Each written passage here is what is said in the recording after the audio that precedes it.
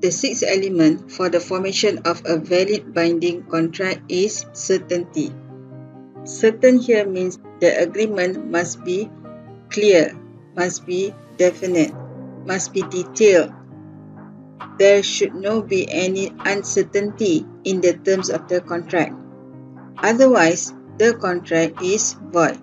This is provided under Section 30 of the Contracts Act 1950.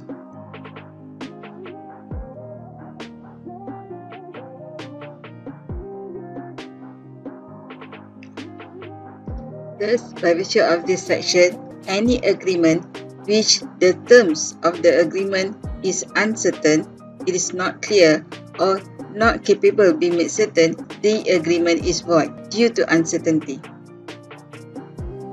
In this illustration, the agreement is void due to the uncertainty of what type of oil is intended under the contract. So therefore, the agreement is void.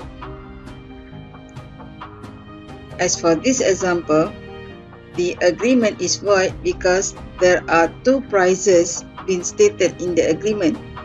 There is uncertainty in terms of the price of the subject matter of the contract. The agreement is void due to uncertainty.